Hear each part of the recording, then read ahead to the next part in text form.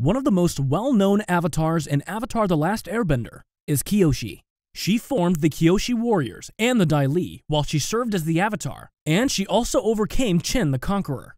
Kyoshi achieved a lot, but her prolonged life is by far her most unique quality.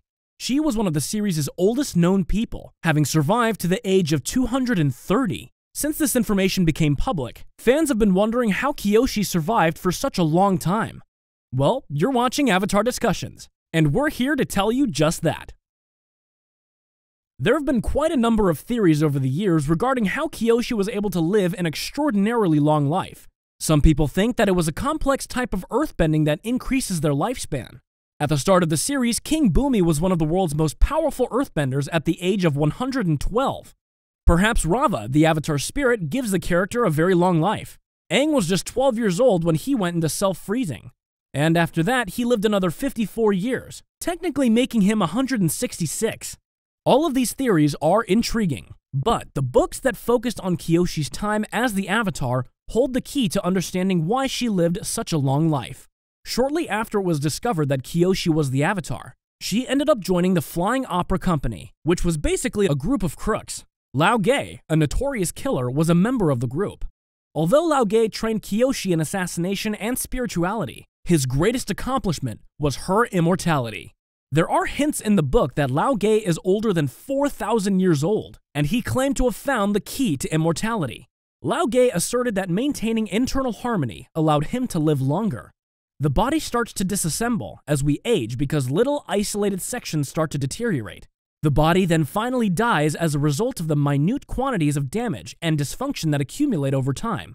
All a person needs to do to prevent this from occurring is to fix the harm and restructure their body. Lao Ge adopted focused meditation as a technique to heal his body. He counted the various components of his body and simply put them back in the correct positions.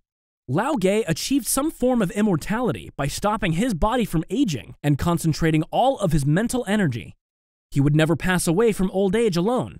He may still be murdered by another person or from enough physical harm. By using this technique, a person's body will likewise never change. Their physique will never change from the condition it is in when they begin their inventory. Their body will stay static for as long as the inventory is kept current.